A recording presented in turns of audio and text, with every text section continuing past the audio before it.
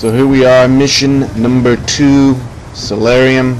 Right after you come out of this elevator, if you choose to go up that, or from the right hand side of this trail. You want to skirt the left hand side. You see the staircase, and there will be a helicopter that's all busted up and blown down and destroyed. Stay here to the left. You're going to find this little cubby hole, and there's Intel piece number 1 for mission Celerium, and shoot the computer screen. Just before you head up the stairs, you'll see L and O. Look to the left, and you can actually grab the intel through the window. Boom. And then make your way on up. L and O. Staircase.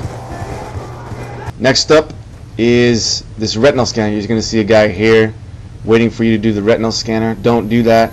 Cruise on back. You're going to see this hole in the wall that the enemies ventured through. You want to go through this hole, and it's going to be right back here on the desk. If you grab that, that's Intels 1, 2, and 3 for Celerium.